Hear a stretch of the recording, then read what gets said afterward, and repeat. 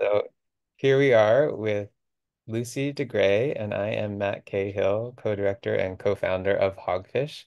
And we're really excited to be here today to talk to you about an upcoming event called Between the Sea and Me, or Maine. And it is a grief ritual for the Maine coast community. And we are also welcoming the New Hampshire coast community, who's very close by. And we're also welcoming a new puppy in the background of Lucy's camera, who's making a beautiful entrance for this event. So we thought it would be helpful to just talk a little bit. Lucy has been certified in grief ritual training and brought this to my attention and how powerful and meaningful an event like this can be. And that was why we first wanted to present our first Between the Sea and Me, which was last March, in response to the January storms. And we thought it might be helpful to share with other people like me who didn't know that grief rituals existed or what they are or why we do them and who they're for. Just a brief little intro to what is a grief ritual, why would I want to come to one, and who are they for? So that being said, Lucy, I'd love for you to share a bit with us about those questions if you can. Sure. So I learned about grief rituals through Frances Weller, who teaches on the West Coast in Northern California.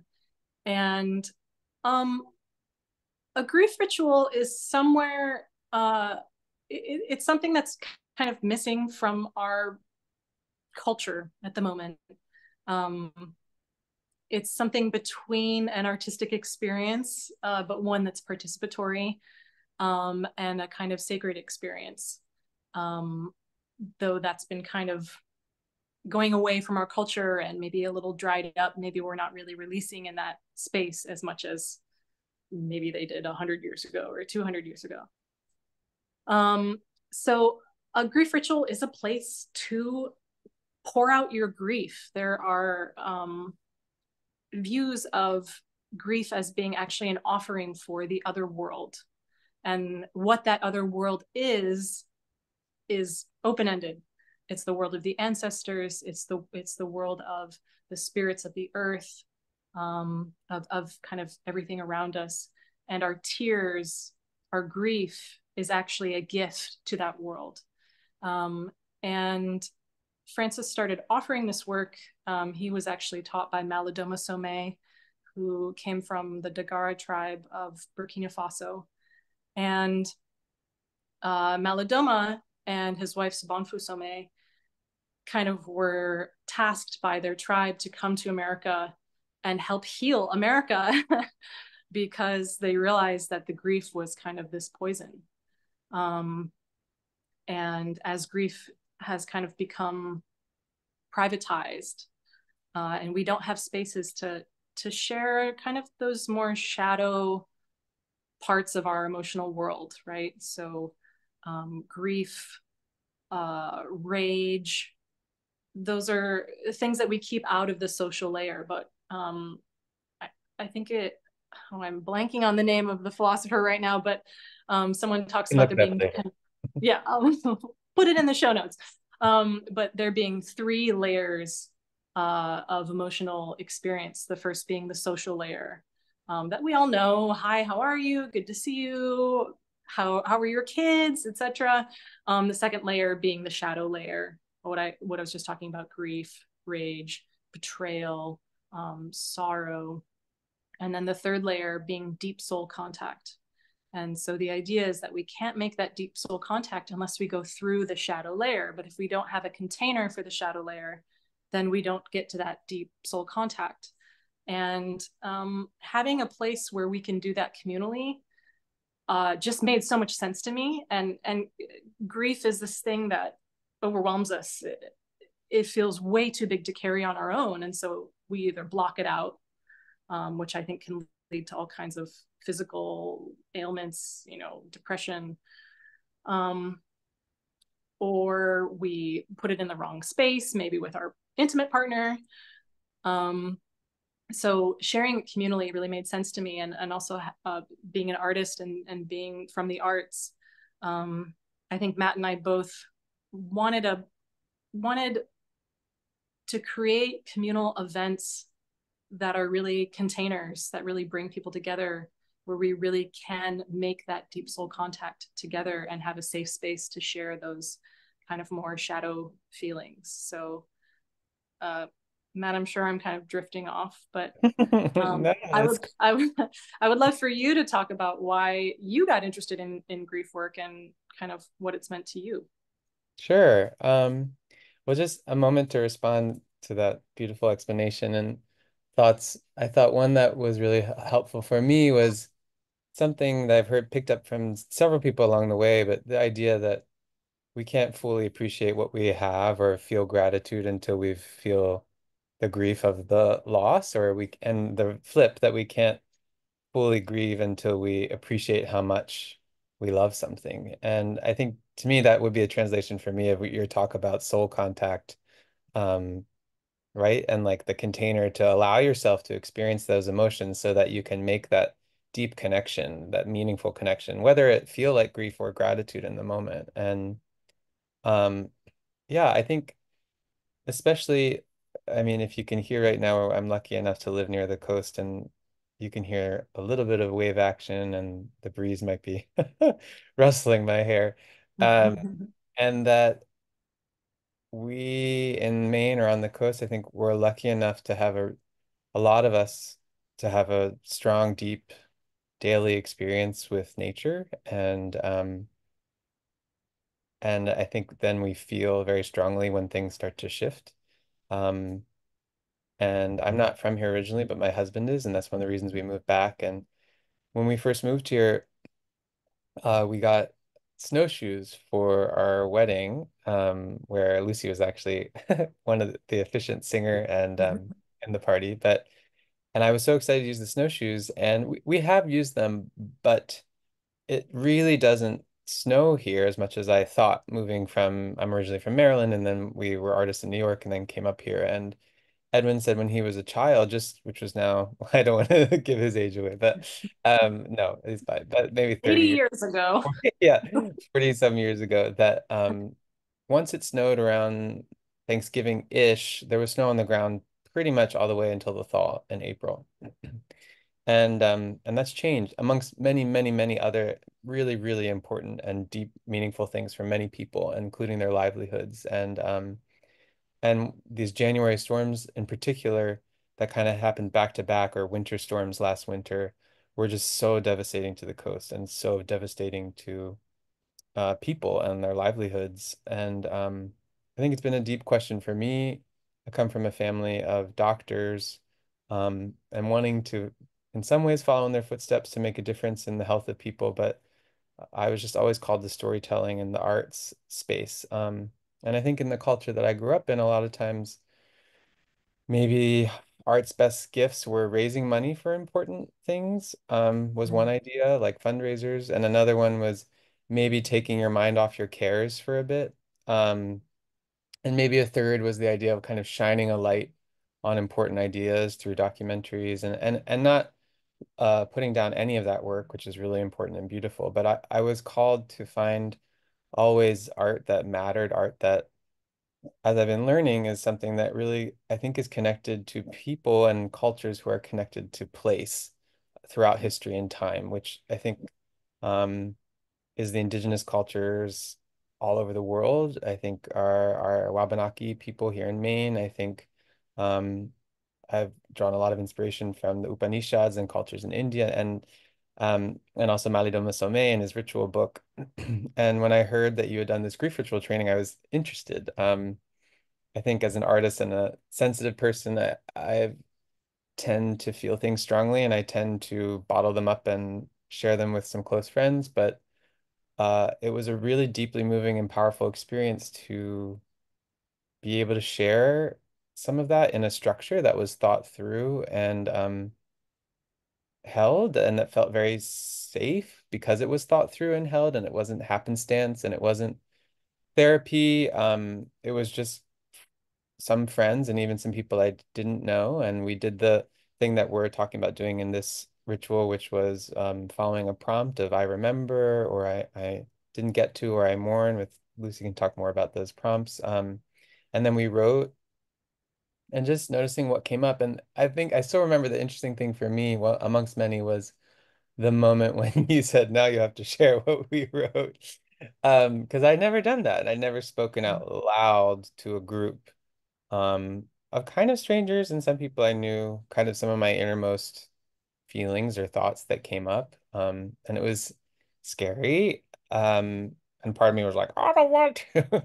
But it was interesting on many levels, but one was it was one of the parts that I thought was kind of banal and didn't really mean that much to me when I started to really something hit and in the act of saying it and expressing it to community that really felt like something moved through me or shifted or changed. That stayed with me for several days afterwards. And I think really started or was a part of the process of me actually. I think we run away from the word healing in our culture a lot, but of me healing, of me processing my own grief. And I felt like that was something that Hogfish, with our mission of regenerative arts, with which is the idea of kind of going beyond sustainable to do something that is helpful to society, to community, to nature, which is also this very old idea. I think that cultures that are place-based and community-based have had for a long time with their art, but I think our current Western patriarchal, colonialist, you name it, culture has gotten away from with our art form. And there's a real desire, I think, for many people to return to that place-based, community-based work. And so it seemed like, wow, what if we held a grief ritual for people experiencing this damage during the storms and what's happening to the Maine coast, so that we can collectively hold this, so that people can tell their stories and have them be heard and witnessed, and maybe something can move through them as well. And we were experimenting and learning with a lot of these principles that Lucy had from her work with Francis Weller and a lot of beautiful practitioners here in Maine, including art therapist Sarah May Sutor and wellness coach Sarah Goodwin and Reiki healers Selena Lemieux and Jessica Labonte. And I also am a Reiki healer and Alexander practitioner and shamans Ma and Carl and Kylie Wilkins O'Brien, social worker and death doula, and Lucy and we had food from the sea donated by Atlantic Sea Farms and Cup of Sea, and just kind of lots of access points for people to heal. And the really beautiful thing was that I think it made a difference. We've heard a real outpouring of gratitude and meaning, and both in the ritual and afterwards. And there was so much interest that we were invited to come do it again. Because it feels like this kind of work is it's like tending a garden that you can't just plant it and leave it, that it's something to continually show up for, and that the more we show up, the more there's an ability to trust, and the more fertile it is to lay these seeds of meaning and connection and soul contact. I like that word. So I'm excited for this second iteration and really excited at Wells Nature Reserve. The team is so lovely and they're so supportive, and the space is so beautiful. And we were so lucky that Space Gallery in Portland offered to host and donated the space for our first event, which is in Portland. And then it's amazing space. And it was in March in Maine, so we weren't going to really go outside. But the Wells Nature Reserve has access to the ocean, which I just think for a grief ritual about our relationship to the coast is so powerful to have this moment to kind of get in touch with how we're really feeling, both individually and as a community, to release some bracing in our souls and in our bodies, and then to head to the ocean and have a kind of culminating ritual together on the coast and come back and have some food and process together. So Yeah. well, I rambled a while, but any thoughts? I'm gonna add in, Matt, what you were talking about, which is the writing shuttles. And maybe we can just talk through, what's it gonna look like when you come, what's expected of people when they come to ritual. Right. Um, and ritual to me, um, it's about trying to get out of time, right? It's about really being in the moment and kind of losing that sense of time. And that's why we've wanted to kind of expand the time that we're doing this in, so that people can really come and relax into this process, right? And Matt talked about kind of continually showing up for something. Another way to say that is that our grief over time hardens, and we have to kind of work it like cold clay. And there are different ways to work it, right? There are different things that work it. Like scar Music. tissue, right? Kind of, sort Yeah, of. sure. Yeah, yeah, exactly. Yeah. Thinking from a body point of view. Yeah. Right. Music can work on that a little bit. Moving your body can work on that. Reiki can work on that.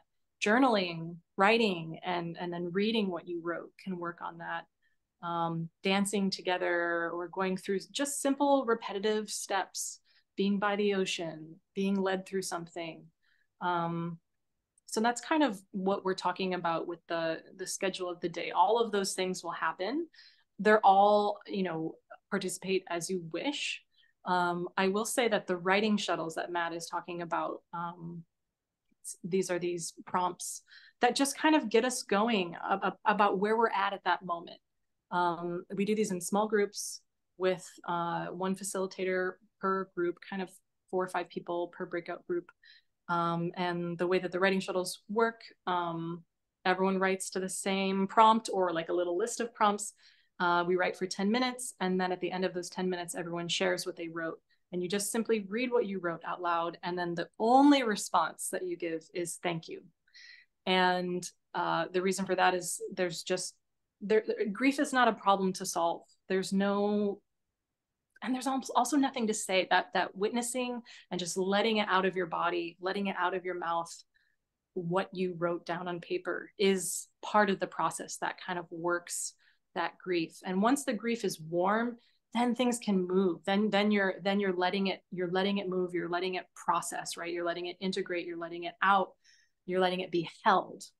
Well, Um, can I share that? mhm. I appreciated that so much because I think, um, as a not overly sensitive, but as a sensitive person, that I feel sometimes when you go to express in our culture, when you go to express something that is just moving to you, or where a dog barks, something that's moving to them.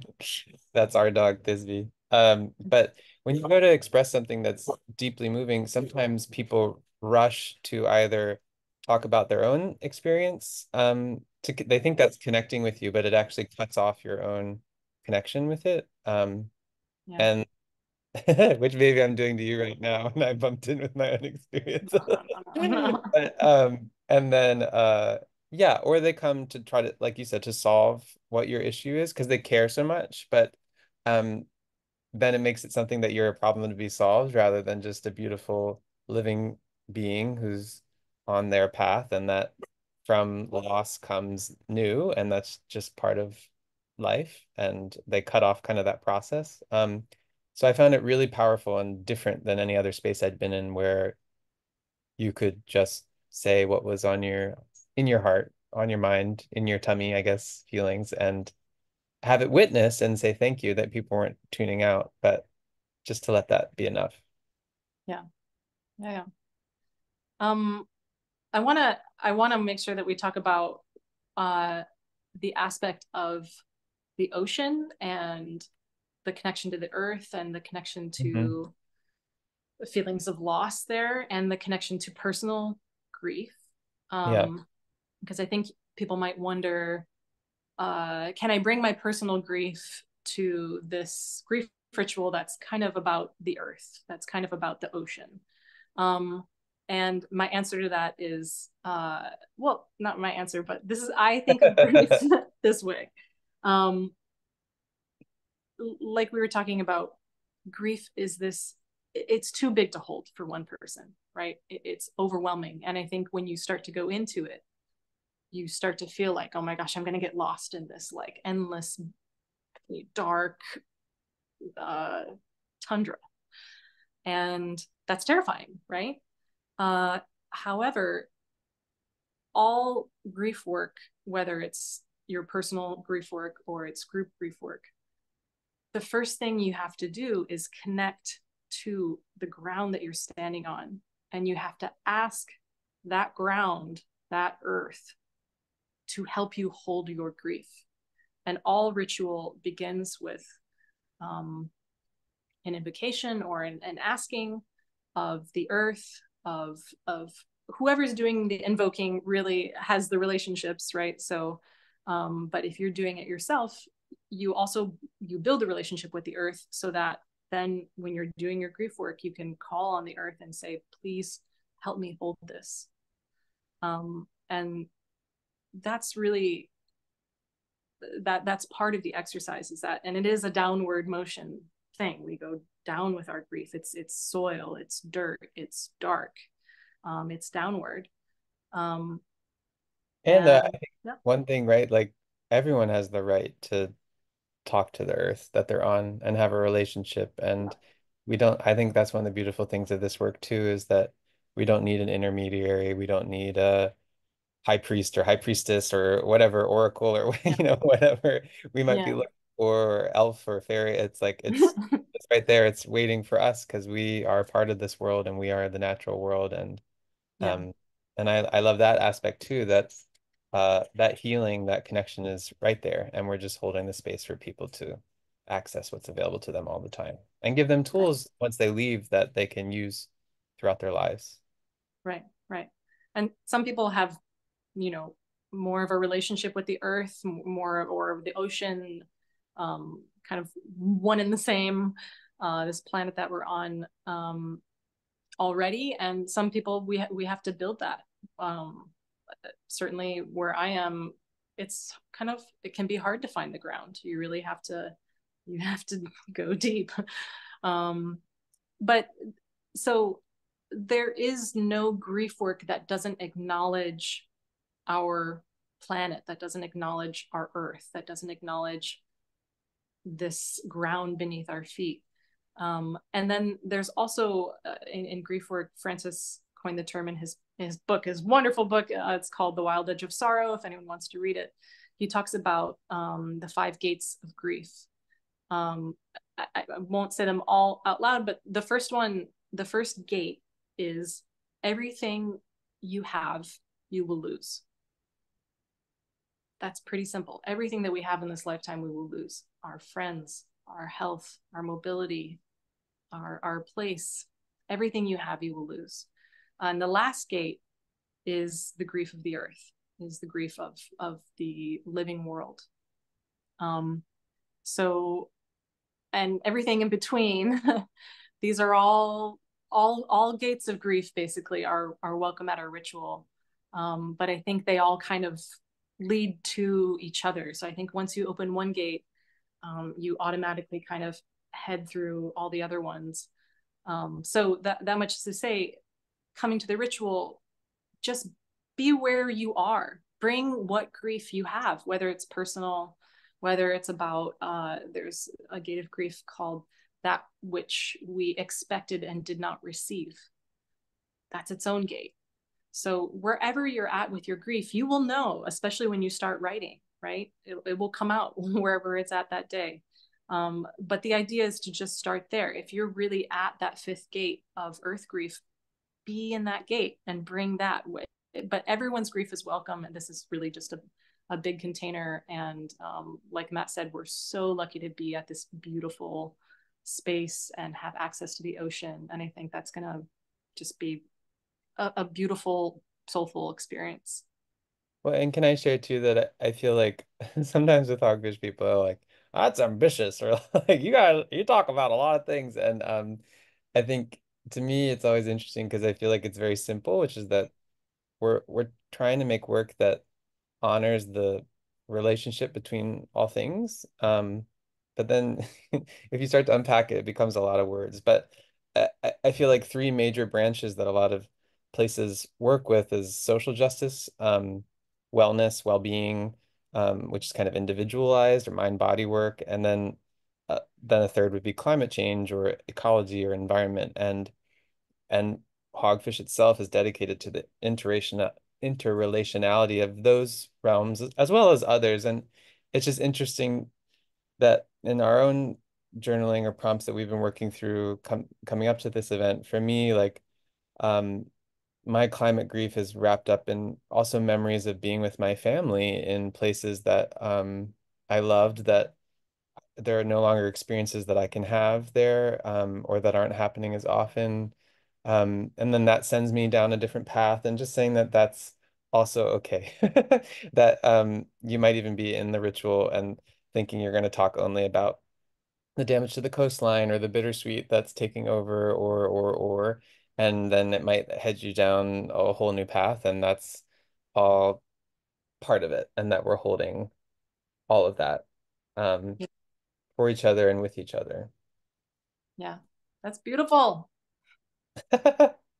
Anything else we want to say? I mean, we honestly could keep talking about this forever, and maybe we'll do a second one, but Yeah. we just kind of wanted to give everyone an idea of an overview of what to expect, kind of where we're coming from, what grief work is. Matt, anything else that we should chat about? No, I think thanks to the Onion Foundation, we are able to offer this at a sliding scale of tickets. So kind of pay what you can. And there's 10, 25, and $50. We're so grateful for that. And to the Wells Nature Reserve for their hosting and support.